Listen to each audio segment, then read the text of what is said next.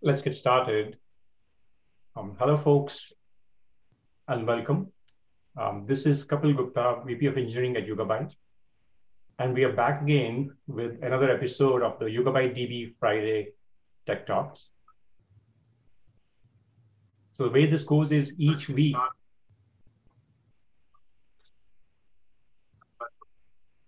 This is Kapil Gupta, VP of Engineering at Yugabyte, and we are back again with another episode of the YugabyteDB Friday Tech Talks. So the way this goes is each week we pick a topic and we go deep into it. Typically, we try to have the actual engineers who built the feature so you can hear from the horse's mouth, so to speak, and ask questions. Indexes. Kapil, I think there's some echo going on. And try to have the actual engineers who built the feature so you can hear from the horse's mouth, so to speak, and ask questions. Indexes. Kapil, I think there's some echo going on. And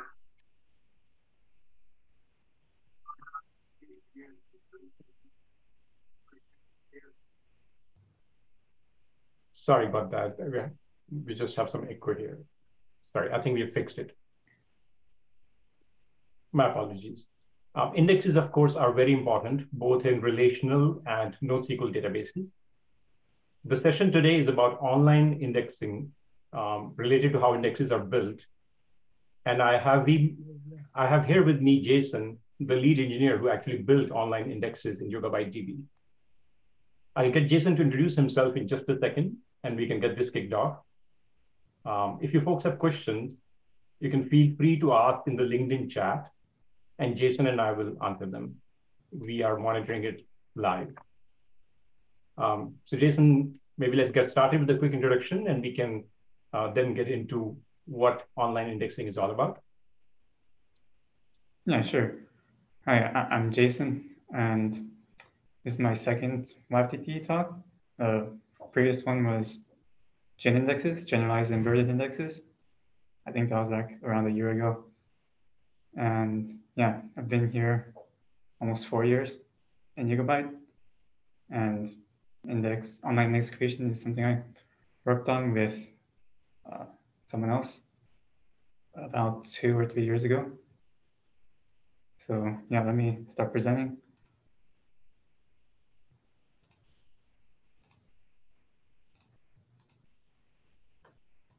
Okay, yeah, here's the slides, and yeah, so today's talk is going to be about online index creation.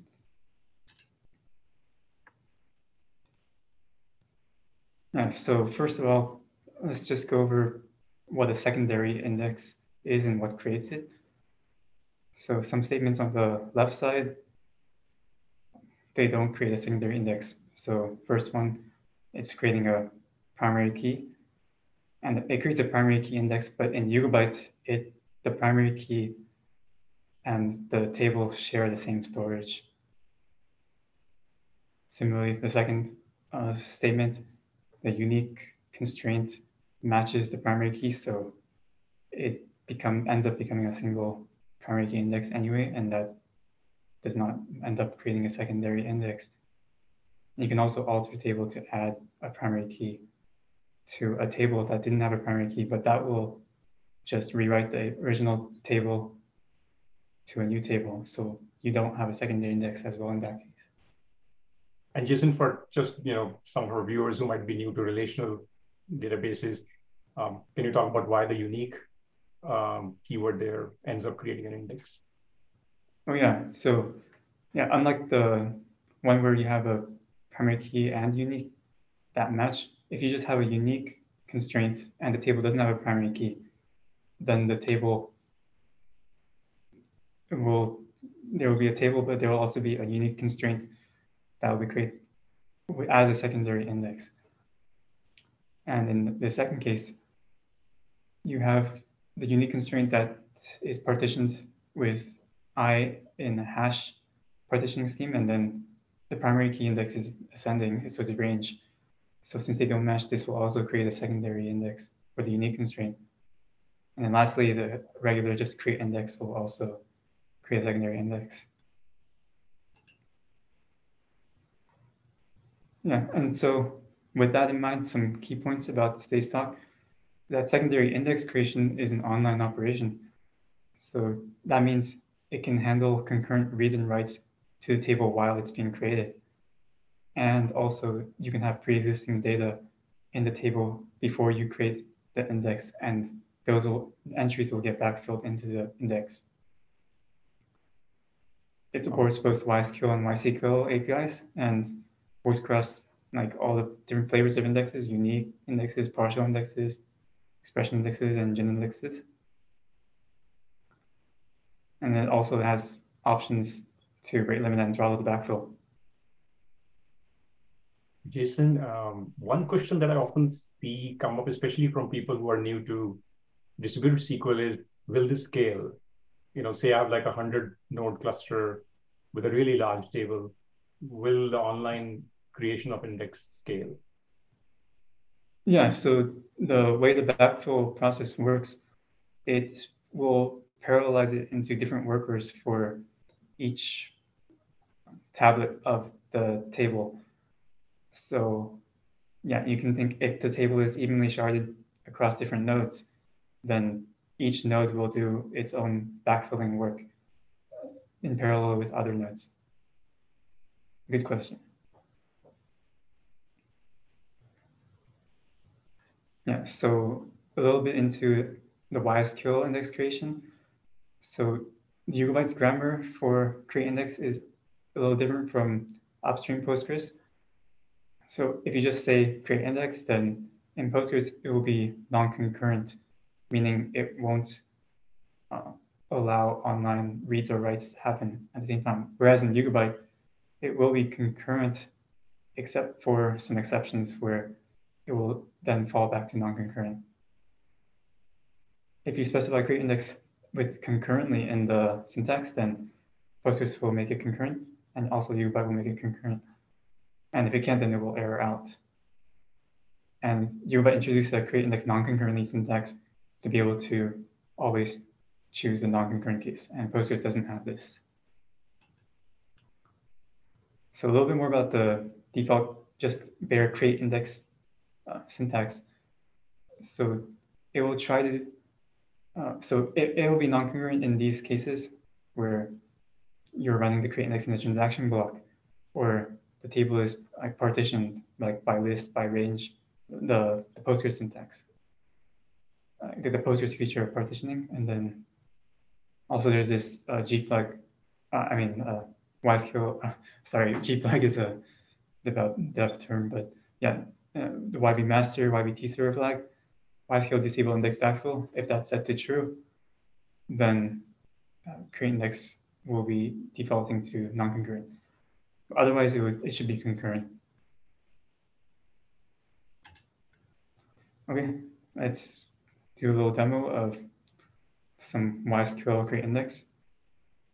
So first, let me create a table or a cluster first. So Jason, if I'll it's just use not too YBTQL. much trouble, could you maybe make the font a little bit bigger if it is possible? Sure. Yeah, that's perfect. Okay, I just created a cluster, and then let's connect. And I have this, I'm using the same table as in my gen index talk. So it's a Jeopardy data set that I just found online.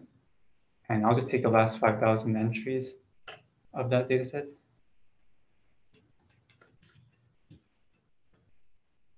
And let's show a little bit of what this table looks like.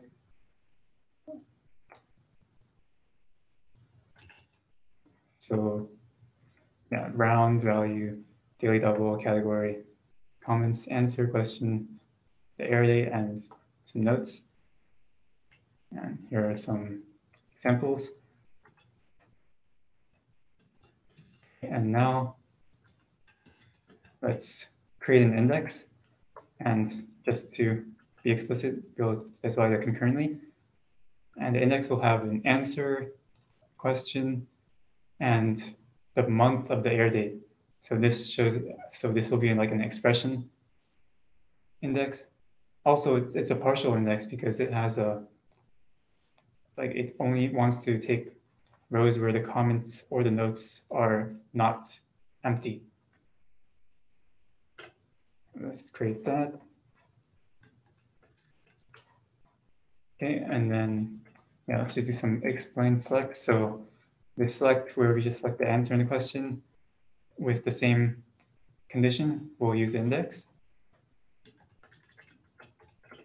And also this select where it's a little different. So one thing to keep pay attention to this one is I'm using an and condition. So it's not the same condition as the index. So it's using a sequential scan, but logically you can think this condition is like a subset of the or condition. So why is this not using the index? And that's because we didn't analyze the table. So let's just first analyze the table, and then the costing will change a little bit. Now the index is preferred to be used instead. And let's do a select of it just to show values, and some rows to show the dates to actually have those same counts as it previously reported. Okay. And while we were creating the index, other operations could be being done concurrently at the same time on that table, and that would be fine. Yeah, we'll get to that in a further slide. Perfect. But before that, let's do a little bit about the observability. So there are different observability options for the index creation. And for YSQL and YCQL, you have this master web server / tasks page. So let's just go to that right now. So in YBCTL, it defaults to 127.0.0.1 and 7000. But other than that, the defaults are 0.0.0.0 and then 7000. So this is the master web server page and the tasks page. You can also go to this page, the utils and tasks. And then we'll see like a backfill table job.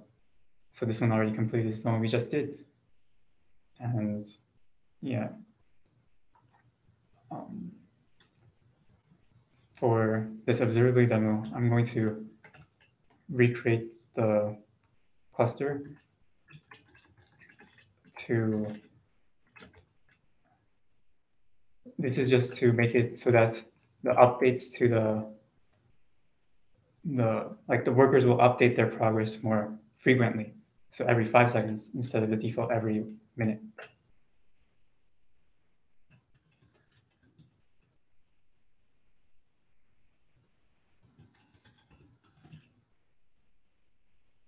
Wait for that to finish, and then, yeah, so I'll just create a table, copy just 1,000,000 rows into it, so we have enough time to look at progress while it's creating. This is taking a while. You can see the server is hard at work. While this is happening, could you maybe touch on like partial indexes, again, for viewers who might be new to relational databases? Why are they useful? Oh yeah, this would have been great to bring up in the Jeopardy example. So in the Jeopardy table, a lot of these, so if you were only interested in rows that didn't have, like that had a comment or a note, then the majority of those rows like didn't have it, or they were empty. So if you just built an index that wasn't partial, then it would end up having to scan through a bunch of rows that are not meaningful. But by creating a partial index, you have a lot less rows to scan through to match your conditions. So it's more, it's faster. But yeah, this copy is done. So yeah, that's the wrong one. So let's just create an index on this, and then I'll just monitor the progress on this page. So I'll just keep refreshing. So now we see this job with it's 0 rows done right now, but if I refresh, it says it got 200,000 rows. I keep refreshing, 500,000 rows. Also, these are the two workers for, there's two tablets of the table, but yeah, now it's finished.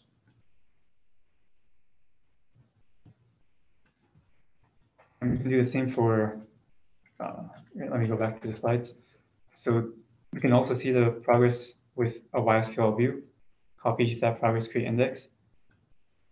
And so for that one, I'm going to run this periodic command. Every second, I'm going to run a select on that view. And let me, I'll just run that, and then let's create an index. And so this starts showing up. You have the tuples done here, and this thing is gradually incrementing. The tuples done is 0 though, so why is that? Well, again, that's because we didn't analyze the table. So again, analyze the table so we can get some stats on it to get the tuples done, for example, and then now we have an estimate of how many tuples are done, or a total to refer to. So it's an estimate because that's what analyze does for like efficiency.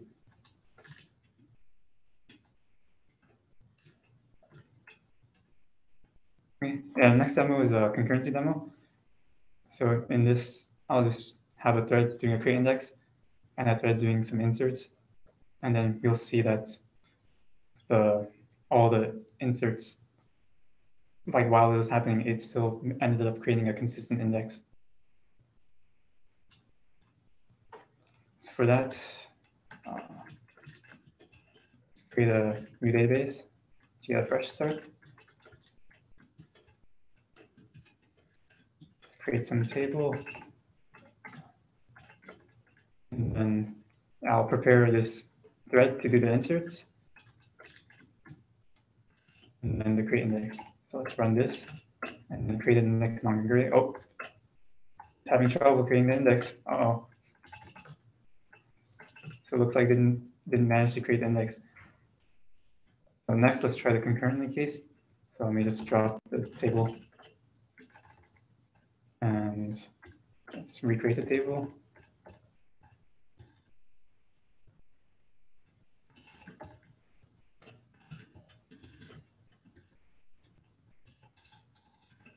Okay, and then creating it concurrently works while it's doing inserts. And then let's run the query to show that there are no inconsistencies. Just to people can review this query later in the recording, but just to show, just briefly touch on it, is that I'm doing a select from the table, which is this, and a select from the index is this one. And then, just comparing the two and seeing that they match up. Okay. Another demo for YFTT is just some performance tips. So you should try to build an index non-concurrently when it's possible. And one easy case where you can do this is if the table is empty and there will be no concurrent operations. Because building it non-concurrently has a lot less overhead. I'll just briefly go over, for example, if you create, let's turn the timing on and create an index on the table. So this will be concurrently and takes 2.5 seconds. But if I create index non-concurrently, it's a lot faster. So try to do this if you don't need to, if it's like an obvious case. And also make sure you drop invalid indexes because they will incur a write penalty. So to demonstrate that, I'll just create a new database.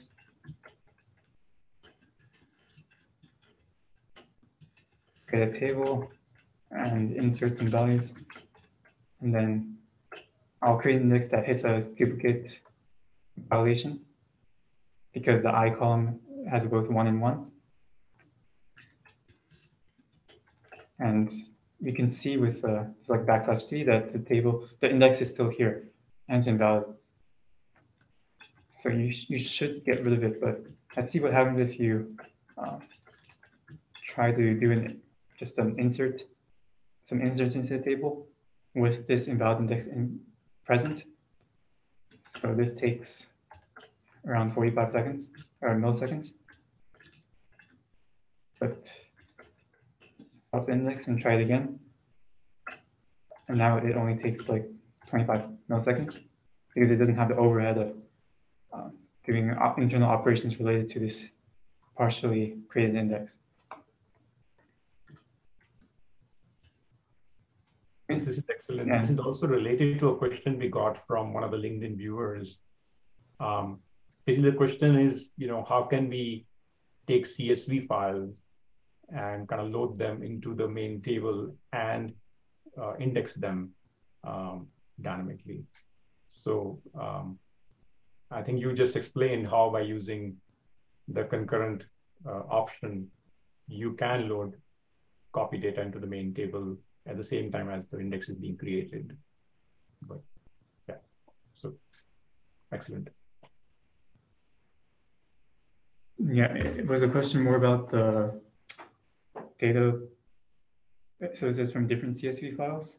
It's about different CSV files.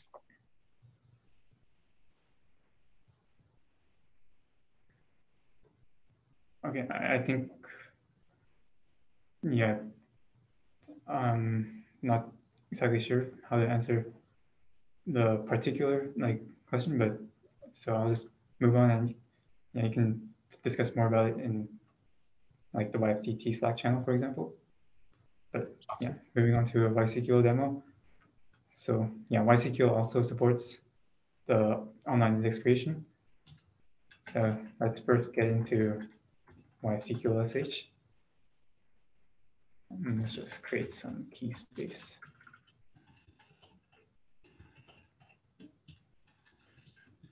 Okay, so in order to create these indexes, you need the with transactions enabled true. And I just create some multi-column table. And then creating an index on it.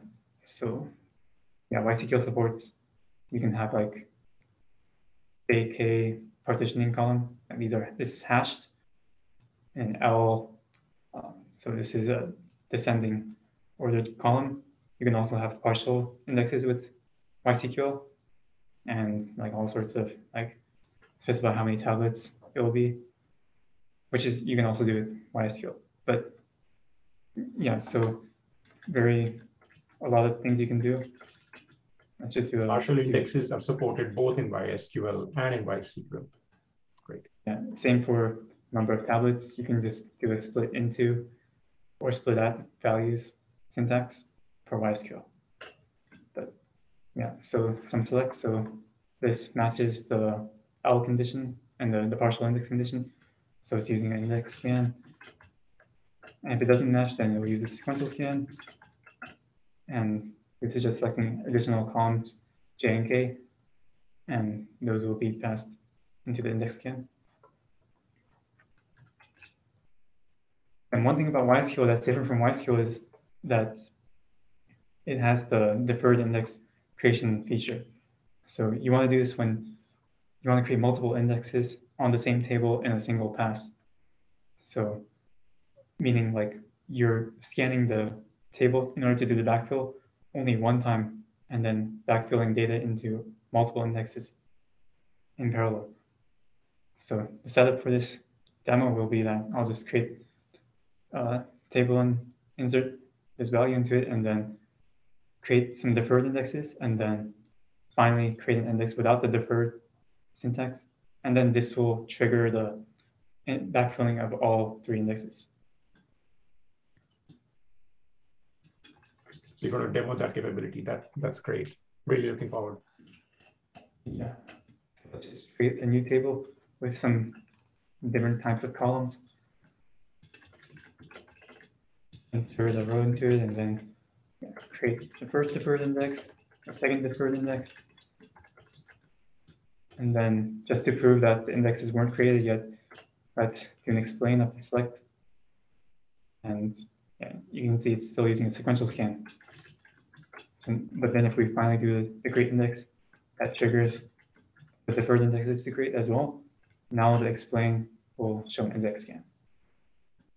And then yeah, just to prove that it's properly scanning, here's the row right here. Also with YSQL, like you have the desk command to see information about the table.